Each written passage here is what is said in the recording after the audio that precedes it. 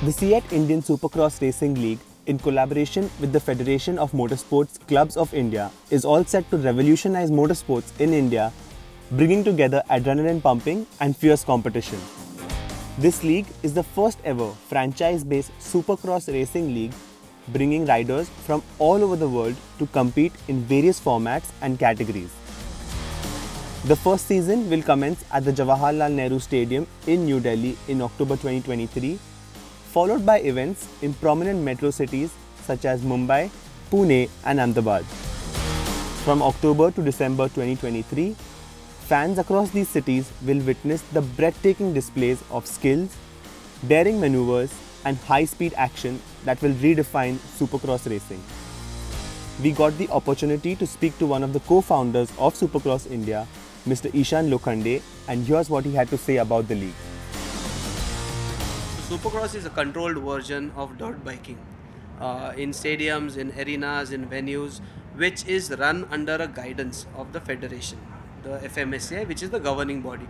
So this becomes a sport. There is free riding, there is dirt biking, there is rallies. So Supercross becomes a sport which is in an enclosed area under strict safety norms, man-made tracks where riders take out their motocross bikes and go head-on-head, jumping, maneuvering turns, corners and obstacles. Being the youngest country, now we have 18 to 35 as the TG, which gets attracted towards action sports, adventure, and high adrenaline stuff, and Supercross is the right fit.